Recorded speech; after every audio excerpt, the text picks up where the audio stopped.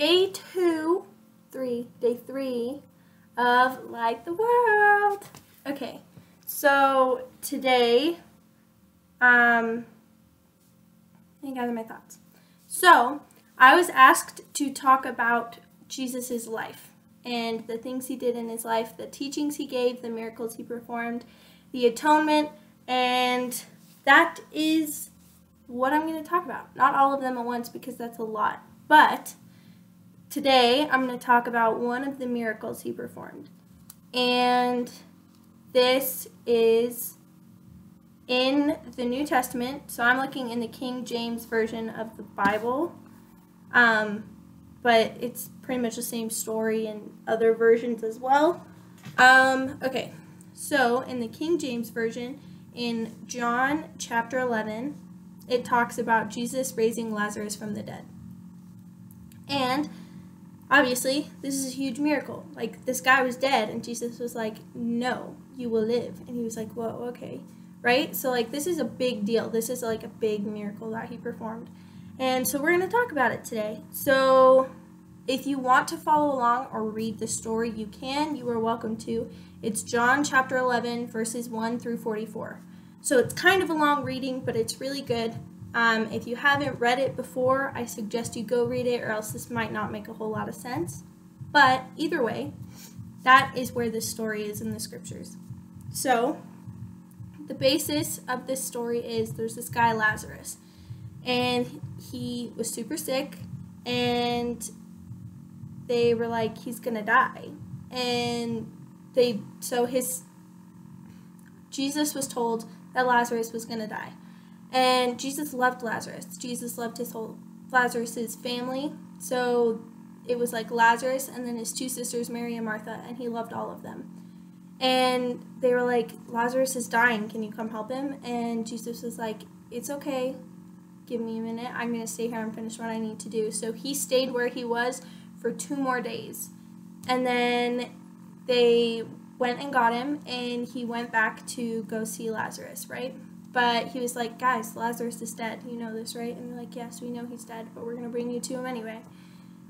And so Jesus went to go see Lazarus. And by the time he got there, you know, everyone was crying, everyone was mourning, grieving the loss of Lazarus, right? And after he had gotten there, Mary and Martha came out to him and they were like, yo, if you were here earlier, you wouldn't have died, but we understand that you are the Lord and that you can do amazing things. And so they had faith in him. They had faith that whatever was supposed to happen to Lazarus and their family would happen. And so Jesus sat, he comforted them, he was with them, and then he was like, okay, take me to Lazarus. And so they went to where Lazarus was laying, like where he was buried. And he was like, okay, open it. And they're like, no, he's been dead for 4 days. He smells horrible. We shouldn't open it. And Jesus was like, no, open it. And so they opened it, and Jesus was like, Lazarus, come here. And Lazarus was like, okay, and came. And everyone was like, whoa, that's a miracle, right? That's a huge miracle. Lazarus was dead, and then Jesus was like, no, he's not. Like, I will bring him back, right? And there's a lot in this story that can make it hard to comprehend at times. So a lot happened in this story that a lot of people overlook, because obviously the big miracle that's actually supposed to be looked at is Jesus raised Lazarus from the dead. That is the miracle. But we're going to dive in to this story a little bit and understand why he did what he did. So, at this time that Jesus was alive, everyone believed that after 3 days the spirit left the body and like they were gone, right? So Jesus waited until the 4th day to raise Lazarus to disprove that the spirit left the body and to begin to lay ground for what the resurrection was. The resurrection, which happened after the atonement and after Christ died for us, it is that once we die, our bodies and our souls are reunited in heaven. So it's not that the spirit leaves the body and the body just stays buried in the ground. Like, obviously the body stays buried in the ground, but the resurrection is when the spirit and the body are reunited. So Jesus waited to the fourth day to disprove that rule and to prove what the resurrection is, and that Heavenly Father and Jesus Christ have bodies of flesh and blood. That's why Jesus did that. Also, we are going to talk about, there's a section in here. It's verses, we're going to say 32 to,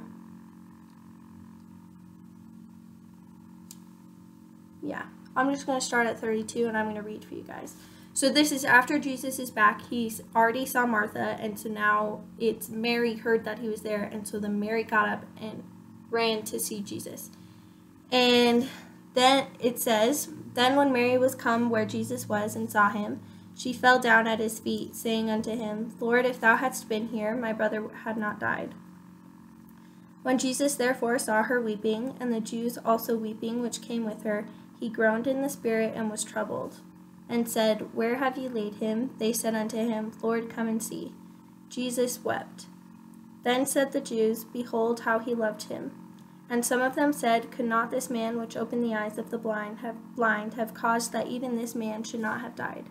Jesus therefore again, groaning in himself, cometh to the grave. It was a cave, and a stone lay upon it. So then the rest of the story is when he's like, yo, open the grave, Lazarus is alive, right? And I just wanted to talk about that part because this part is not necessarily a miracle, but it is definitely a showing of Christ's character. And when you think of the attributes and the characteristics of Christ, obviously it's loving, caring, he's all-knowing, he's perfect, and he died for us. He sacrificed himself so that we have the opportunity to be resurrected and live with our Heavenly Father in Jesus Christ again. And I will talk more about that when we talk about the atonement, but this is really, really important because it says Jesus wept. Can you imagine how big of an impact that is? Jesus knew Lazarus was going to be fine. Jesus knew that he was going to raise Lazarus from the dead and that Lazarus was going to be with them again. Jesus knew that he had died and that it was also really, really sad for them. He understood the immortal perspective, but also the mortal perspective of this crazy thing that had just happened to their family. They had lost their brother. They were devastated. They were sad. They were grieving. They were heartbroken, right? And Jesus understood that. He didn't just say, oh, suck it up, everything's going to be fine. He gave the time and energy into crying and grieving with this family because he cared about them, he loved Lazarus, and he understood how incredibly hard this experience was. And he was there to comfort them. He was there to cry with them. He was there to support and help them. And this is really important to me. Jesus knows us. He knows our struggles. He knows what we're going through. He knows what it's like to be human. And it sucks, but he knows. And he knows how you dealt with something. He knows that your situation and your experience with something is different than someone else's. Even if it's your best friend. You guys go through it very differently. And he knows how you guys go through it individually. And he knows that sometimes you just need a hug. Sometimes you just need the comfort and the peace of knowing that He understands what you're going through and He's grieving with you. And I don't know, I can't figure out how to emphasize enough how important that is. That He knows you. He knows what you are going through right now. He knows how you can deal with it, but He knows how it's going to end. And He's not here telling you, it's going to be fine, deal with it. He's telling you, I know this is really hard, and I know that you are struggling, but you need to know that I am here with you, and that I am here to comfort you and to guide you, and when you need something, I will give it to you. And that's just amazing, you know? Like, it's just so comforting to know that there is someone in heaven who is cheering you on, who is holding your hand, who is holding you up when you feel like you can't stand anyway. And He is crying with you. I could talk about this all day. So, I'm just going to leave it at that Jesus performed the amazing miracle of bringing someone back from the dead. He has that power given to Him from God to perform these miracles. And when we have faith, and when we know that Christ can perform these miracles, and when we know that miracles still exist today, when we have the faith that we need to push us through life and to understand that miracles do happen, then you will receive miracles. Miracles are based on faith. They don't create it. Remember that. And Jesus loves you, and He understands you, and He is crying with you.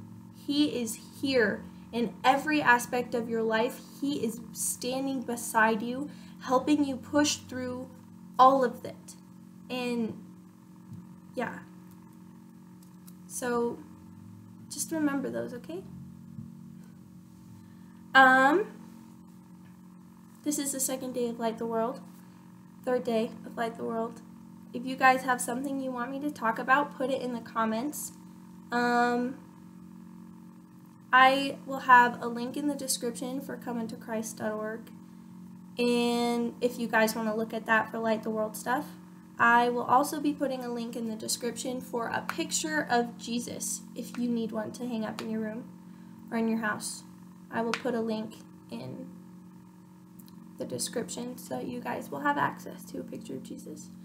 I hope you guys know how much He loves you, and I hope you guys know how much I love you, and I hope that you guys will not hesitate to reach out to me if you need anything.